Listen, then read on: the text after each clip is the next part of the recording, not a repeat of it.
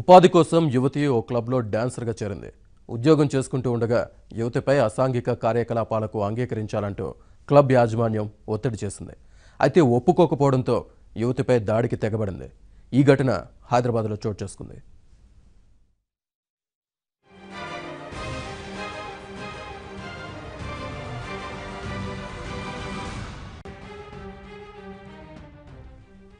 హైదరాబాద్లోని లిస్బన్ క్లబ్లో జనవరిలో హరిని డాన్సర్గా చేరింది. క్లబ్లో తోటి యువతులు కస్టమర్ల వద్దకు వెళ్లాలని గత కొన్ని రోజులుగా ఆమెపై ఒత్తిడి చేస్తున్నారు. దీంతో హరిని అసాంఘిక కార్యకలాపాలకు అంగీకరించలేదు. అప్పటి నుంచి ఆమెపై కోపంగా ఉన్నారు.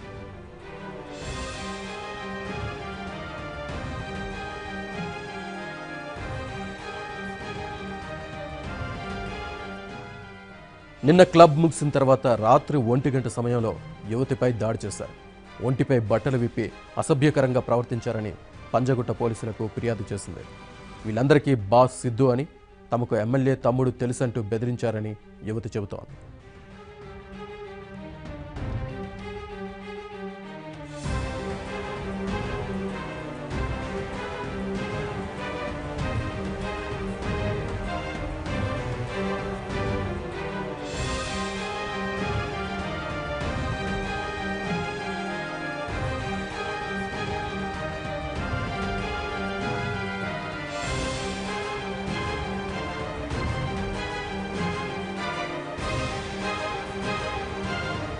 పోలీసులకు ఫిర్యాదు చేసిన తర్వాత కూడా దాడి చేసిన వారు పంజగుట్ట పోలీస్ స్టేషన్కు వచ్చి వెళ్లారని హరిని చెబుతోంది. క్లబ్లో ఇంకా చాలా మంది బాధితులు ఉన్నారని అన్నారు. సాయంత్రానికల్లా దాడి చేసిన వాళ్ళందరినీ పట్టుకుంటామని పోలీసులు చెబుతున్నారు.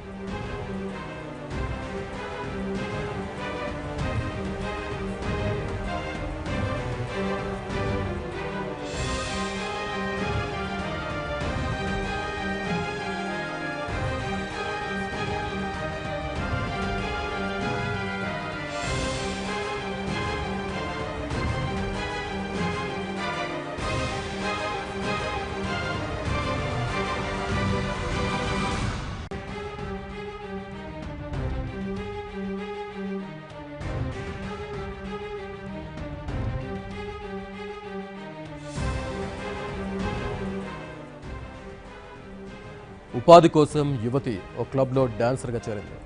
ఉద్యోగం చేసుకుంటూ ఉండగా యువతిపై అసాంఘిక కార్యకలాపాలకు అంగీకరించాలంటూ క్లబ్ యాజమాన్యం ఒత్తిడి చేసింది. అయితే ఒప్పుకోకపోవడంతో యువతిపై దాడికి తెగబడింది. ఈ ఘటన హైదరాబాద్లో చోటు చేసుకుంది.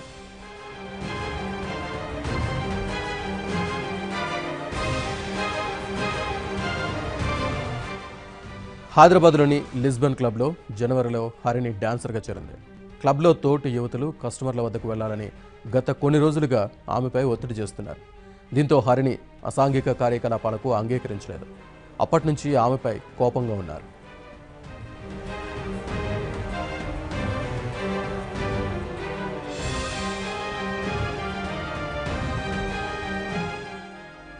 దీనికి సంబంధించి మరిన్ని వివరాలు మా ప్రతినిధి కృష్ణమూర్తి అందిస్తారు. కృష్ణమూర్తి, అంత స్పష్టంగా యువతి ఆరోపణలు చేస్తోంది, అసలు పోలీసులు ఏం చెబుతున్నారు? అరణ్య కేసులో పోలీసులు దర్యాప్తు మొదలు పెట్టారు. క్లబ్ కి వెళ్లారు. అక్కడ ఉన్నటువంటి క్లబ్ యజమానితో పాటు అక్కడ ఉన్న నిర్వాహకులను కూడా ఆరాధిస్తున్న పరిస్థితి కనిపిస్తుంది. రాత్రి 11 గంటల తర్వాత డాన్సింగ్ అయిపోయిన తర్వాత అందరూ బయటకు వెళ్లారు. ఈ క్రమంలోనే కొంతమంది యువతులు అరణ్యని ఒత్తిడి చేయడం జరిగింది, వ్యభిచారం చేయాలని. ఈ క్రమంలో తను ఎవరైతే ఒత్తిడి చేశారో వాళ్ళందరినీ కూడా విభేదించి బయటకు వచ్చే క్రమంలోనే అందరూ మూకుమ్మడిగా తనను ఒక రూమ్ లోకి తీసుకెళ్లి దాడికి చేశారు, తీవ్రంగా గాయపడ్డారని చెప్పేసి కూడా పంజగుట్ట పోలీసులు చేయడం జరిగింది. ఈ ఫిర్యాదు మేరకు కేసు నమోదు చేసుకుని దర్యాప్తు చేస్తున్నారు. ప్రస్తుతం అన్ని హాస్పిటల్కి తరలించారు. వైద్య చికిత్స అనంతరం ఆమె రాతపూర్వకంగా ఫిర్యాదు ఇస్తే వారిపై చర్యలు తీసుకుంటాం అంటున్నారు.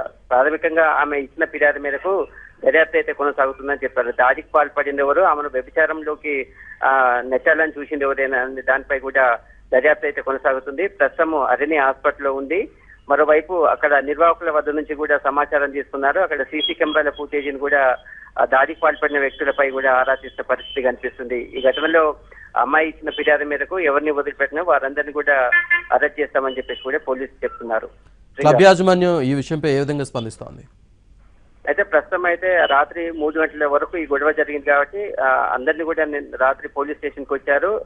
ఇరు కంప్లైంట్లు కూడా తీసుకున్నారని చెప్తున్నారు. కానీ హరిణి మాత్రం ఆరోపిస్తుంది వారు ఎందుకు కంప్లైంట్ ఇచ్చారు, తనపై దాడి చేసి వారు కంప్లైంట్ చేయడం ఏందని దానిపై కూడా ఆమె ఆరోపణ చేస్తుంది. అయితే ఈ క్లబ్ కు సంబంధించినటువంటి నిర్వాహకులు వాళ్ళందరూ కూడా 2 గంటల తర్వాత పోలీస్ స్టేషన్ కు రమ్మని పోలీసులు ఆదేశించడం జరిగింది. వారు వచ్చిన తర్వాత వారి నుంచి వివరాలు తీసుకున్న తర్వాత అసలు క్లబ్ లో ఏం జరిగింది అనే దానిపై కూడా పూర్తి స్థాయి దర్యాప్తు వెళ్లే అవకాశాలు ఉంది. అదిని ఆరోపిస్తున్న నేపథ్యంలో అదిని ఇచ్చిన ఫిర్యాదు మేరకు పోలీసులు మాత్రం కేసు నమోదు చేశారు. దీనిపై కూడా ఎవరెవరు రాత్రి ఆమెపై ఒత్తిడి చేశారు కస్టమర్ల వద్దకు వెళ్లాలని చెప్పేసి వారిపై కూడా చర్యలు తీసుకుంటాము, సీసీ ఫుటేజ్ ని కూడా సేకరిస్తున్నామని చెప్తున్నారు. అదిని ఫిర్యాదు మాత్రం తీసుకుని దర్యాప్తు చేస్తున్నారు.